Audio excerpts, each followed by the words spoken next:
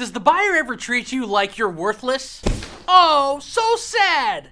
Not necessarily worth less, just worth less.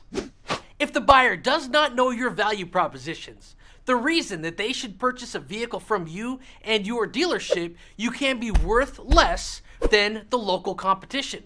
Most buyers are going to compare and shop around. Your value propositions, though, and the reason that the buyer should come and see you and your dealership are critical when you are trying to be worth more. Maybe you have an easier buying process.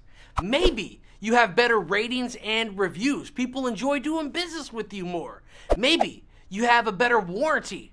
You need to figure out what your dealership does to make you worth more, not worth less. And if the buyer does not know all these value propositions, then they might as well not even exist. So the next time you're talking to a buyer that is comparing pricing in the marketplace, let them know why you are worth more, not worth less, and the pricing will be much easier to handle.